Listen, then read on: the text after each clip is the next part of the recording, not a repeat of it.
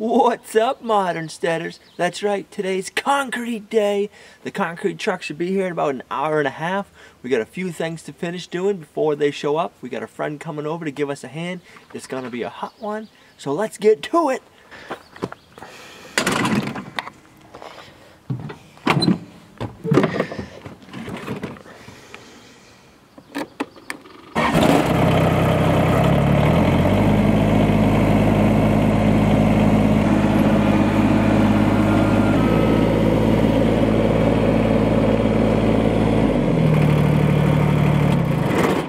Make sure you got some hose and water ready for where you're going to be doing your concrete.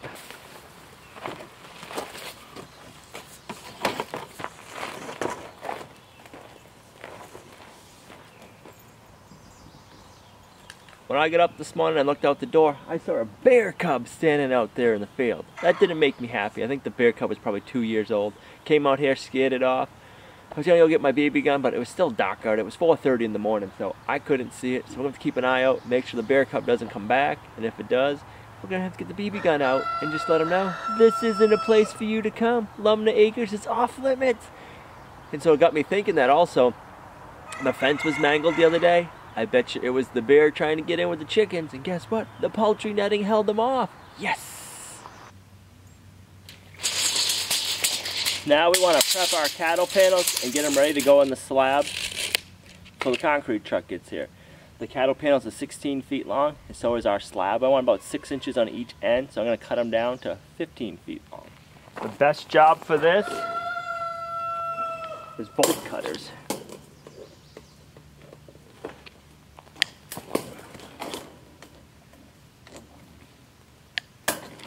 The sand we put down the other day is looking a little dry, so we're just going to wet it all down so when they pour the concrete it just doesn't suck the water right out of it.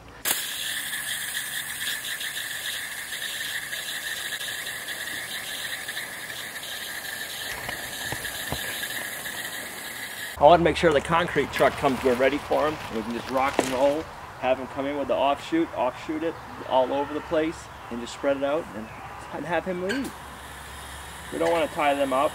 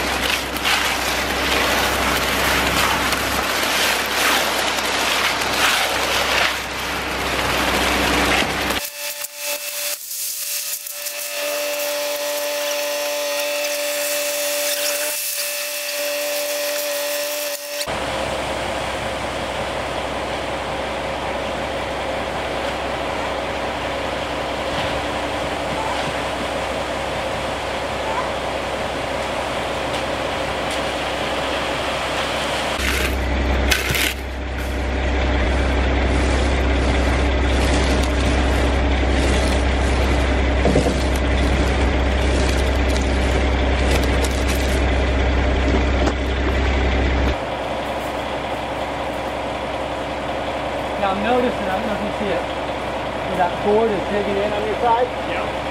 So you want to angle it down maybe. Like this. Yep. When you screwed it, you try to get that. Yep. Okay.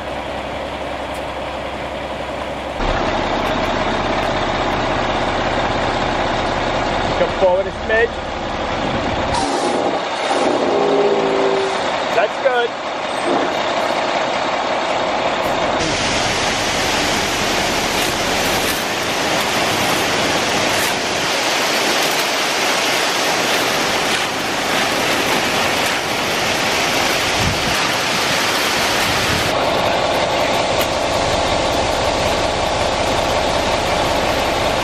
As it starts to set up a little bit, we can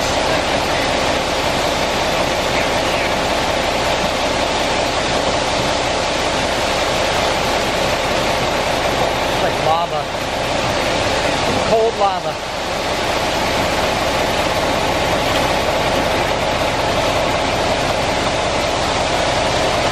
Kind of cool. I can push down the leaves and all that down there.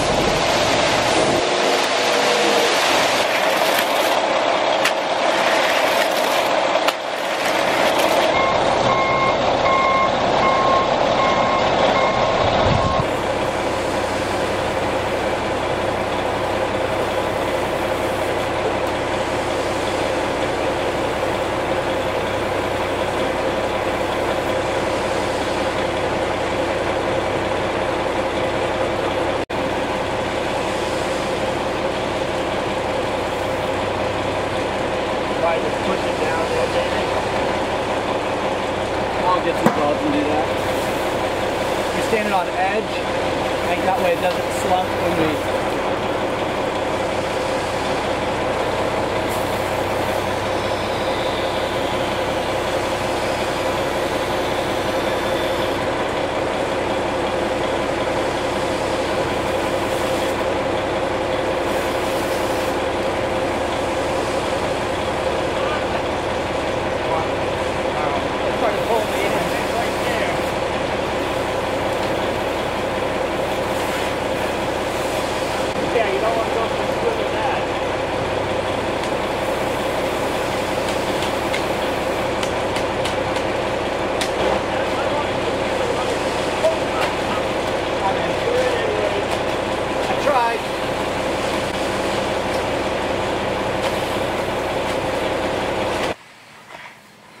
That looks nice.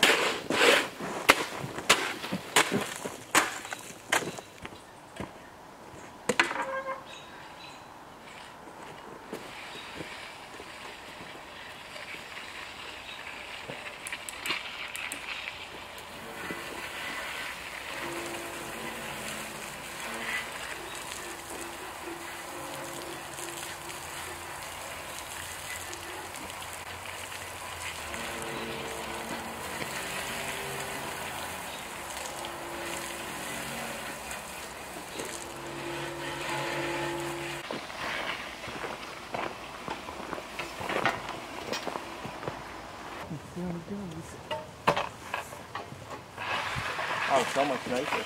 Yeah.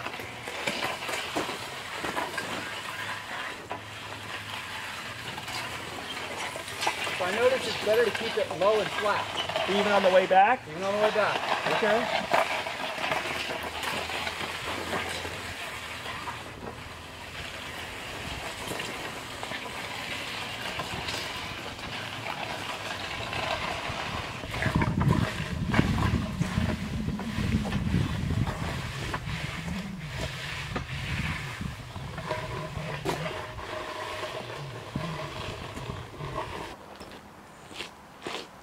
Concrete's hard enough to work on, it's just not completely hardened yet. We need to keep hosing it down so it doesn't dry out. If it dries too fast, it'll crack. We just want to keep drying it. We just want to keep wetting it down. And I'm also going to give it a little, I'm going to take the broom to it, I'm going to sweep it and get some of these little higher spots down. We don't want this completely smooth because it's going to be our outdoor kitchen. There's going to be a lot of water in here. And I don't want to have to worry about slipping and sliding. We want a little bit of a rough texture to it.